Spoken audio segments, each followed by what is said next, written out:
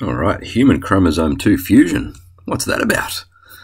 Obviously, this is a bit different to the videos that I've been doing recently, but I'd have to introduce you to Dr. Jeffrey Tompkins, who has a PhD in genetics from Clemson University in the United States. I think it's in South Carolina. And he's the go-to genetics guy for the Institute for Creation Research, or ICR, in Texas. He and I have been going back and forth over the last, I don't know, maybe 4 or 5 years. And he's certainly changed his appearance over the last 4 or 5 years. He's obviously dropped about 20 kilos, fixed a little gap in his teeth, got contact lenses, and looks like he's dyed his hair. So well done, Jeffrey. I, on the other hand, have put on 20 kilos and grown some hair, which is awesome. And the back and forth between Jeff Tompkins and I kind of came to a stop when I forced him into a retraction. He put out some research in 2013 claiming that the overall similarity between the human and chimpanzee genomes was only about 70%. And I'm sure everyone's heard the old story that we're about 98% similar. So I worked out where he went wrong with that 70% figure. And it took him about a year to actually finally admit to the mistake and put out this paper. He still clings to a number somewhere around 85 or 88% though. And I've pointed out why that's wrong and explained it to him several times. But I think I'm fairly sure that my emails to him just get filtered into the spam folder. Anyway, over the last couple of years, he's been concentrating more on trying to debunk the idea that our human chromosome 2 is the product of a telomere-to-telomere fusion. And he's recently presented a paper to the International Creation Conference on the topic. And that paper is called Combinatorial Genomic Data Refute the Human Chromosome 2 Evolutionary Fusion and Build a Model of Functional Design for Interstitial Telomeric Repeats. Jeffrey P. Tompkins, ICR, blah, blah, blah. And there is his email address. So after watching this video, feel free to email him and tell him how shit his research is. All right, so let's have a look at the paper. I'm going to go through this paper basically paragraph by paragraph over the next few months. So this is in the introduction. The idea of human chromosome 2 fusion is strongly promoted despite the fact that all known chromosome fusion events in extant mammals involve satellite DNA and breaks at or near centromeres. All genetic data in living mammals up to this point show that telomere to satellite DNA or satellite DNA to satellite DNA are the hallmark signatures of naturally occurring but rare chromosomal fusion sites in nature, not telomere to telomere fusions. All right, so I jumped on PubMed, which is basically a huge database of scientific literature, and seriously just typed in the words telomere-telomere fusion. And there are 2 papers on the very first page of results. The first one over here, number 5, talks about a telomere-to-telomere fusion in chromosome 6 of the domestic pig. And the second one over here explains or describes multiple telomere fusions in the genome of Hartmann's zebra, which is an equid, or a horse/zebra/ass. So let's have a quick look at both these papers to see how they conclude that these are telomere-to-telomere fusions. All right, so first one, from 1996, by the way. So there's really no excuse for Dr. Tompkins to miss these. All right, so quoting from the abstract, likewise, we conclude that pig chromosome 6 was most likely derived by a telomere-to-telomere fusion of ancestral chromosomes homologous to Babirusa chromosomes 6 and 14. All right, so, 1 second. All right, so why do they think that?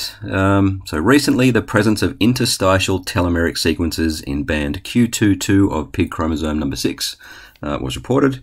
This observation is similar to a situation reported in band Q13 of human chromosome 2, in which 2 inverted arrays of telomeric sequences in a head-to-head arrangement are present precisely at the fusion site of 2 ancestral ape chromosomes. It is unclear whether the chromosome fusion event in the pig chromosome 6 region is recent in evolutionary terms, and if so, whether it was a telomere-telomere fusion event or not. These questions are addressed in the present paper by a comparative study of the chromosomes of the pig and Babirusa. All right, so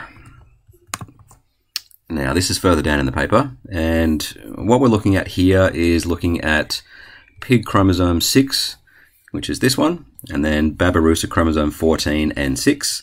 And the first thing to look at is how these banding patterns match with the pig chromosome 6. So you can see like the dark area and then light and then dark match off with this. And then babirusa chromosome number 6 matches fairly well with the rest of pig chromosome 6. If you want to get more fine-grained, you can see these markers here that bind to specific DNA sequences. So BHT164 is found right on the tip of babirusa number 14, and BHT 10.3 is found right on the tip of babirusa 6. On the pig chromosome number 6, they're found right next to each other. So that's pretty good evidence, and it fits the theory that this was a telomere-telomere fusion. If you don't know what a telomere is or what a telomeric repeat looks like, in mammals or in chordates, it is the sequence TTAGGG. I'll actually leave a link to a video by Jackson Wheat in the description. He goes through a little bit about what telomeres are, how telomerase works, and why telomeres are important. So I'll leave a link to that in the description. And yes, that is my actual number plate on my car. So if you see me driving around Sydney, you'll know that it's me and you'll know what it's all about. All right, so next one. So what a telomere to telomere fusion would look like is basically the end of two chromosomes jammed up against each other.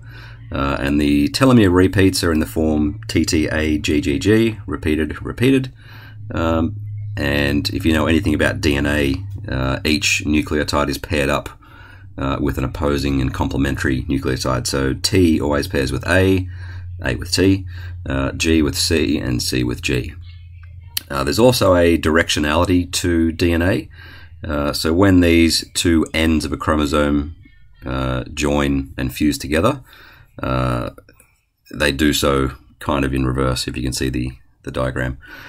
So when they do actually fuse together, it looks like this. So you'll see a bunch of TTAGGGs on one side, followed by a bunch of the complement to that sequence, which is CCCTAA on the other side. All right, so here's just a page basically of random DNA, but you'll see that the DNA alphabet has 4 characters, A, C, G, and T. And pig chromosome number 6 has 171 million DNA letters. And if you do some simple statistics, the likelihood of any 6-character sequence occurring by chance is 1 in 4 to the power of 6, which is 1 in 4,096. So basically every 4,000 characters you'll find, by chance, one of these TTAGGG motifs. So if you had a random string of 1 million DNA letters, you'd expect to see about 244 copies. But what I did is actually go through pig chromosome 6 with a bit of software that I wrote and pulled out every single occurrence of either TTAGGG or the complement CCCTAA and put each occurrence into a bin of 1 million. So every occurrence between 0 and 1 million letters, I would stick that into bin number 1. Every occurrence between 1 million and 2 million, stick into bin number 2. And that's basically what this graph is. So you can see that the average is roughly around about that 244 occurrences that we calculated previously. But the thing that sticks out like dog's balls is this big spike here around the 63 million mark. Right, we have about 1,700 TTAGGGs and about 1,200 CCCTAAs. So I went and looked at that precise location and found the location is about 63.24 million into the chromosome, and found where the TTAGGGs were all butted up against the complement CCCTAA. The things to take away from this is that there are a large number of these repeats, far more than what you would find by pure chance, obviously. Secondly, they are found in a head-to-head configuration. So TTAGGG butts up against the complement, the reverse complement. and it occurs at the junction between sections of DNA that are on separate chromosomes in the related species, which is the Babirusa. So they are separate in the Babirusa and joined in the pig. So that's pretty clear evidence that this is a telomere-to-telomere fusion. So that is one. The second one is the Hartmann zebra, and the paper is called Subchromosomal Karyotype Evolution in Equidae, which is horses and zebras and donkeys and stuff. So straight up in the abstract, it goes, our results indicate that the prevailing type of fusion in Equidae is centric fusion. Tandem fusions of the type telomere-to-telomere occur almost exclusively in the karyotype of Hartmann zebra and are characteristic of this species' evolution. Alright, so here's a phylogenetic tree of the horses and the asses and the zebras. And you'll see that the horses have around 60 chromosomes, the donkeys have about 50 to 60, and then the zebras have less. But this one, Equus zebra, only has 32 chromosomes. So you'd kind of expect to see a lot of chromosomes joined together if that's their chromosome number. And looking at this paper, I'll just explain this diagram first. So here is EZH is Hartmann zebra and ECA is Equus caballus, which is the domestic horse, or the normal horse. So Hartmann zebra chromosome 1, and it basically maps which chromosomes from the horse correspond to Hartmann zebra chromosome 1. So you can see this little section from horse chromosome 4 matches here. Horse chromosome 29 matches here, 27 here, blah, blah, blah. And what we're looking for here is locations where the end of one chromosome, so the end of 11p, butts up against the end of chromosome 27. And that is likely to be a telomere-telomere fusion, as opposed to something like this, where you've got this is a marker for a centromere on chromosome 6, and the centromere for chromosome 25 still have fused into one chromosome, but not at its telomeres. So this one is a telomere-telomere fusion. This one here is also telomere-telomere. This one here, this one here, this one here, and this one here, and this one here. This one I've put in red, even though the diagram would suggest that it is a centromere to telomere fusion. It is counted as a telomere-telomere fusion, and it's probably beyond the scope of this video at least to explain why that is. So I'll just read out this section from the paper. It is noteworthy that 7 out of the 8 telomere-telomere fusions have occurred in Hartmann zebra, and the last one, which is Equus caballus 4p31, this one here, occurred in the lineage leading to zebras and asses. So this is shared by all zebras and the donkeys and stuff. It goes on. It is not coincidental that 6 interstitial telomeric sites have been localized in Hartmann zebra 1p, which is this, 1q, which is this, 2q, which I would say is that one. So this is where a telomere has joined to a centromere. So there are telomeric repeats found there.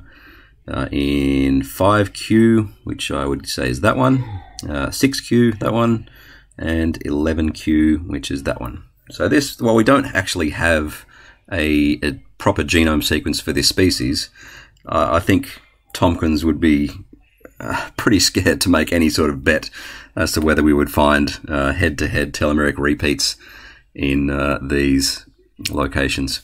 So I would say that is 2 telomere-telomere fusion species that have fusions, which makes his claim that all known chromosome fusion events in extant mammals involve satellite DNA and breaks at or near centromeres false.